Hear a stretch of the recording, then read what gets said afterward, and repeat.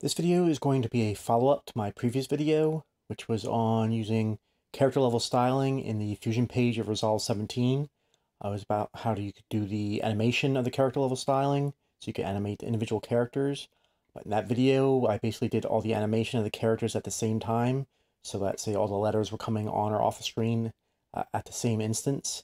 And in this video, it's going to be kind of a part 2, which I will show you how to animate the different characters at different times. And here's a example of what we're going to be doing. So here are the different letters of the word resolve all come in at different times. So they're coming in as pairs from different parts of the screen there, off from the left and the right.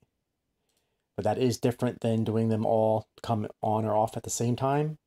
It's basically the same steps, but there are some things you're going to be kind of aware of. So we'll start off with a new timeline here. The same footage. Now I'm going to add an adjustment clip.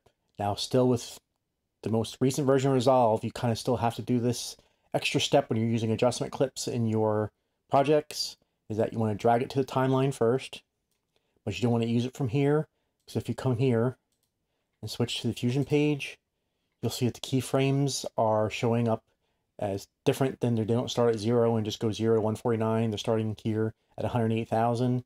That's because of the frame rate I have. And if you look back at the timeline here, it's because it's starting off at a different time. So it's still kind of a flaw with adjustment clips in Resolve, and hopefully they'll fix it maybe in Resolve 18. Right now, to go over there and fix that problem, you just drag a copy to your media pool, delete the one on the timeline, and then drag it from the media pool.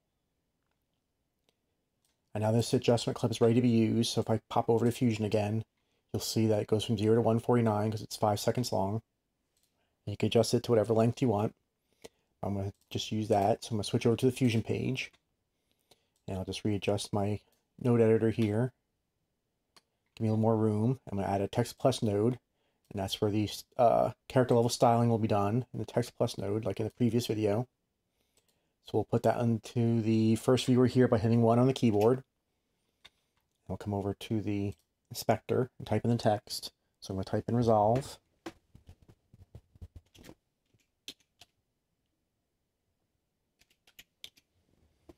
And I'm making it a little bit larger here by going down to size. Bring it up a little bit more. That should be about okay for now. All right, so we're going to do the character level styling here. We're first going to make we're going to be starting the animation kind of at the end, because all the letters are going to be in the center to begin with.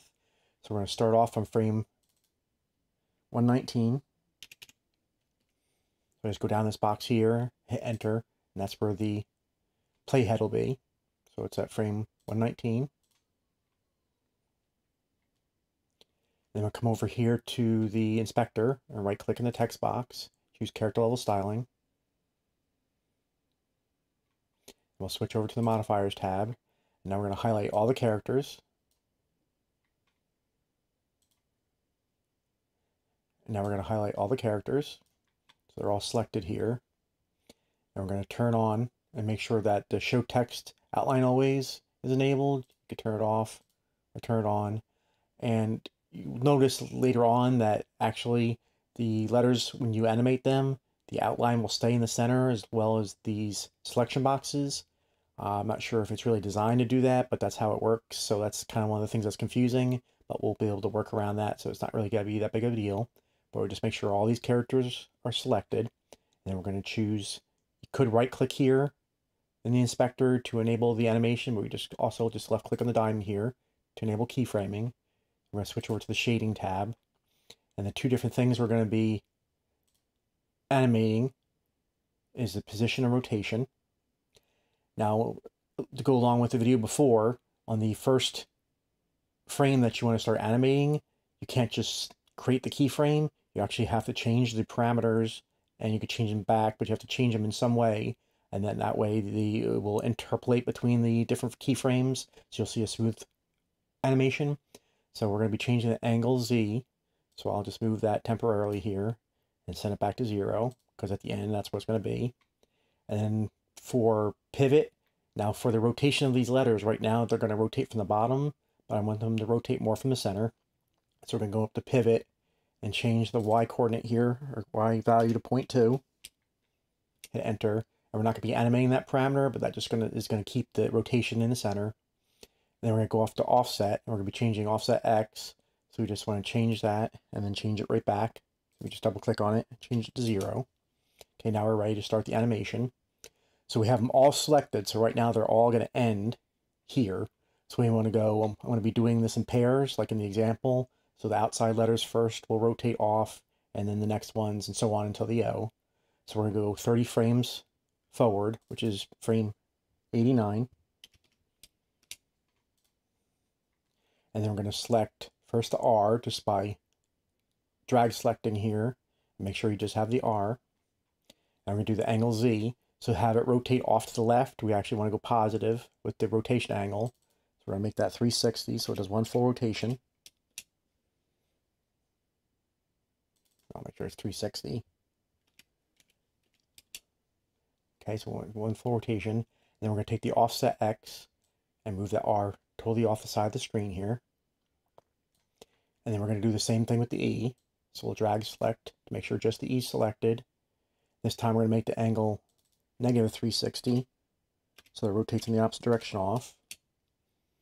And then we're going to take the offset X for that and move it off. As you can see, as we select each different letter, these will reset because they each have their own set of parameters for each letter.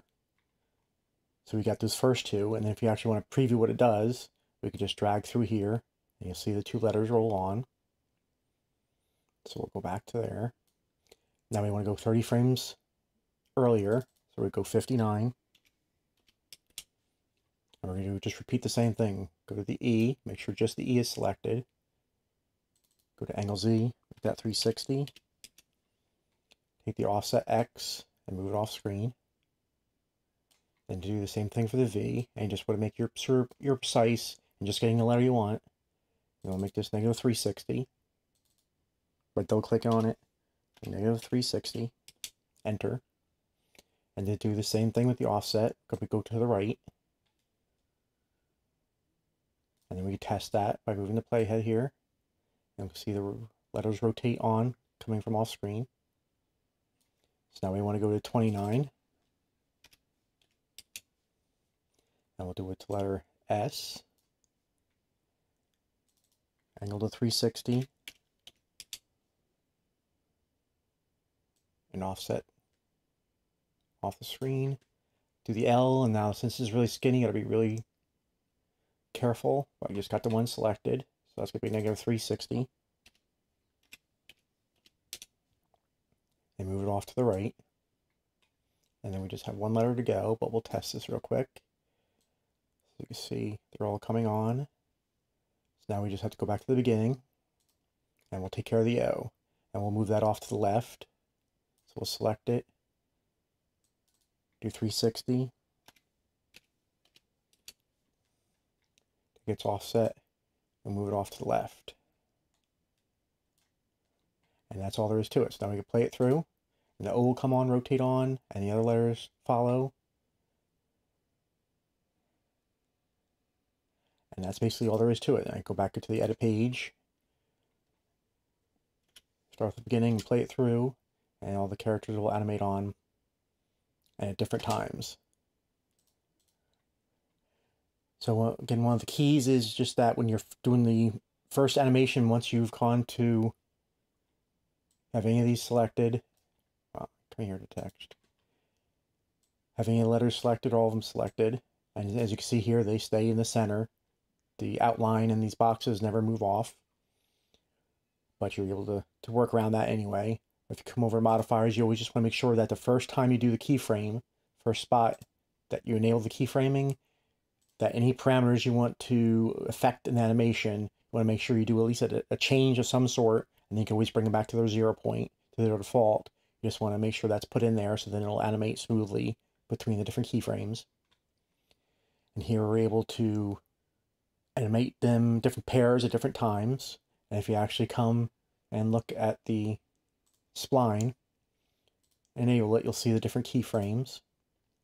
Even though it's all just one slope here, you could go in and change If you select any of these points, you can go in and change the timing a little bit, but there's another way to kind of go about doing that if you want to do different timings, sort of, for the different letters, or if you want to do different effects and you want to animate them as well, but you don't want to use this kind of same timing. In the next video, I will show you how to deal with that. But hopefully you found this video useful, and I thank you for watching.